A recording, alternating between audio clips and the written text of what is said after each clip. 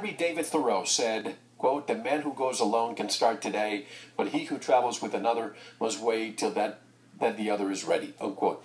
Clearly, more people must awake until we can even really begin this journey of taking back the planet.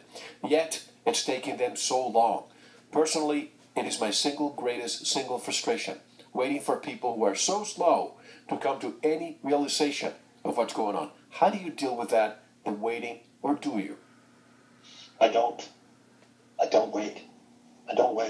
And there is something I would like to convey that comes straight out of my understanding of Gaia, straight out of my communication with Gaia, because I have the privilege as a gnostic and a shaman, a Gaian shaman, to access her intelligence, as it were.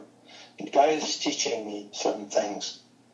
She's teaching me about her ways. She's teaching me her magic. It's a very profound instruction. And I would like to share with you, in response to the concern of this person, which I also feel, I'd like to share to you one of the things she told me.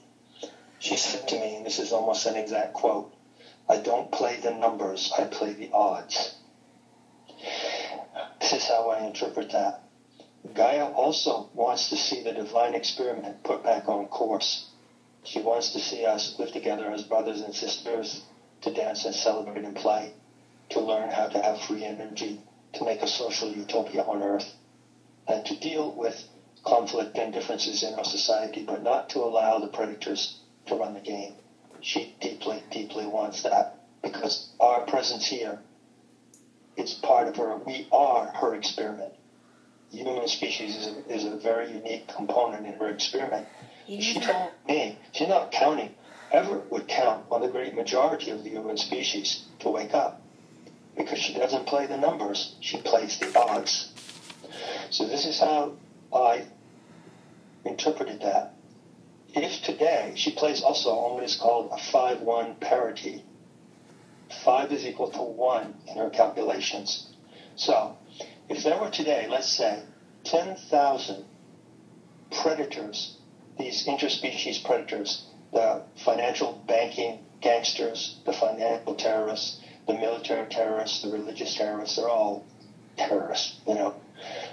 If they were here with their control game, and there were 10,000 of them, let's say, at the executive level, we know that they have many accessories. We know that they even have good people, unfortunately, who stupidly do their bidding for them. But let's just talk about 10,000 New World Order psychopaths operating at the executive level. What would Gaia require in order to turn that program and defeat their aims? She would need 2,000 people who saw completely through the game. 2,000 against 10. Why? Because she works on a 5-1 parity. So Gaia doesn't require that the whole human race undergo some paradigm shift.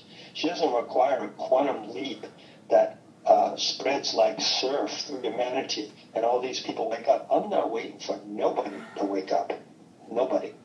What I'm doing is I'm taking my stand on the front line of these 2,000, of the critical group of warriors and visionaries that she requires. She doesn't require a majority. She doesn't work on democratic principles, you see.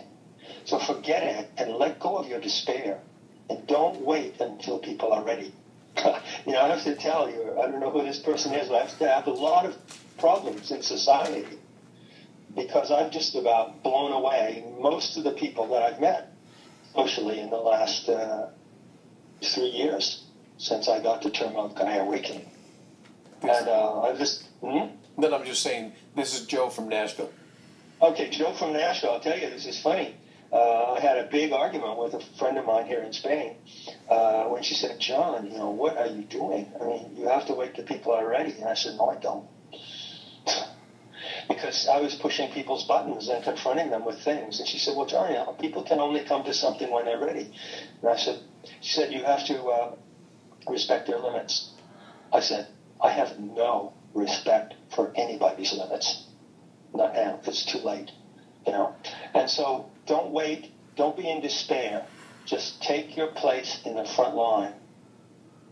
Be brave. Be brave. Be invited Be out brave. of parties if you have to. Be very just brave. Like just like Jay Whitener does. But Just like Jay is another one. Exactly.